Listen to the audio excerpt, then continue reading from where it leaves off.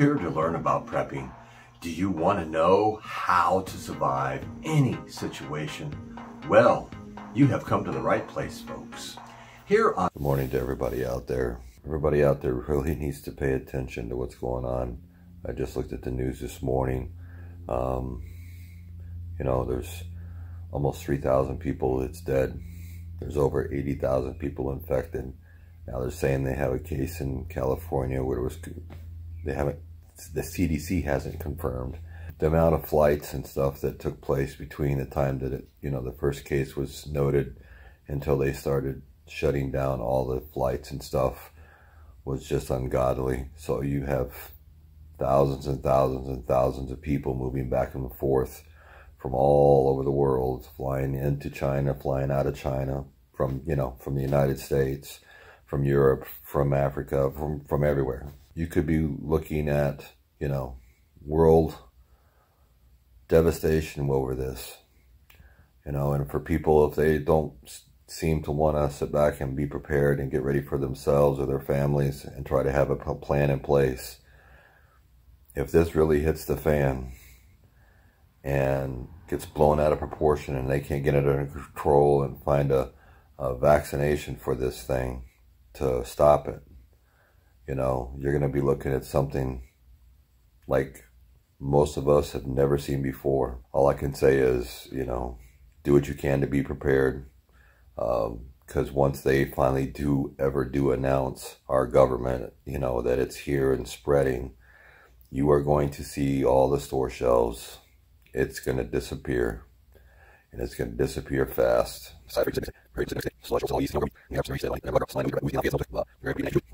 All I can say is, do what you can to be prepared. Because once they finally do announce, our government, that it's here and spreading, you are going to see all the store shelves. It's going to disappear. You can get like your carrots. You can get green beans. These are all good vegetables that you can store up. I like the mixed greens. My wife isn't too crazy about them, but they are really good.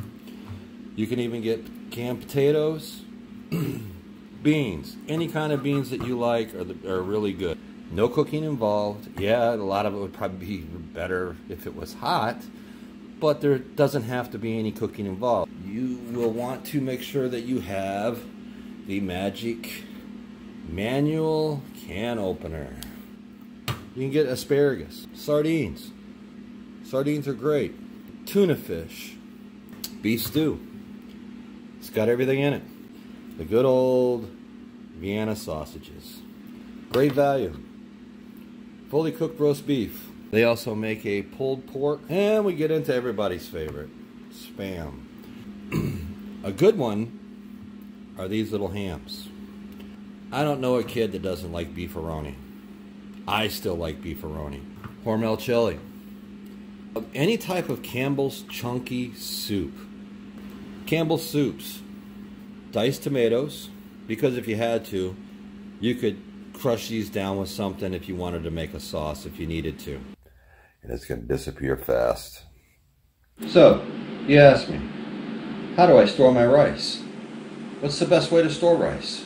I bought a 25-pound bag. Do I just take and put it in a bucket in a 5-gallon Mylar bag and put oxygen absorbers in there?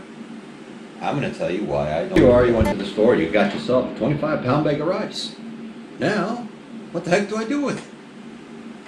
Wait, we got a great idea. I'll go grab a 5-gallon bucket. I saw videos on this. And I'll get a 5-gallon Mylar bag, and I'll order some oxygen absorbers, and I'll put it all in here. I'll seal it up, and I'm good to go. I'll store it in a cool, dry place. Wrong. Here's the problem. So here's an alternative way. Got a large family? Make it a large bag. Got a small family? Make it a small bag. If a disaster hits, handy dandy little lid opener. But just remember one thing. If you're storing it like this, or if you're putting it inside a Mylar bag, it doesn't need to be a food grade bucket. And you need a lid puller. $1.99.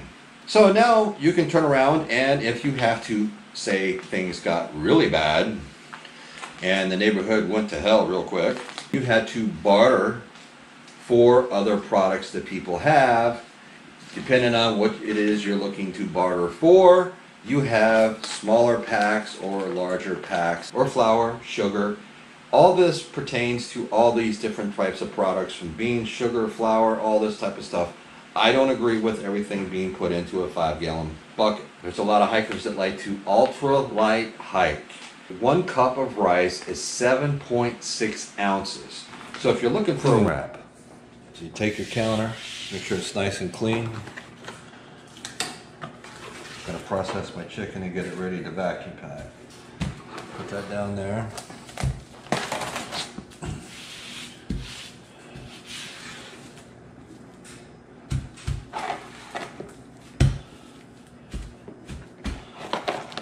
I hate plastic wrap, but this works really well. My wife came up with this idea. So now you have a nice surface here that helps protect your surface below. Like I said, I just use regular old clean wrap. I always wear gloves. I buy the rubber gloves. I use those when I'm handling chicken or meat or beef.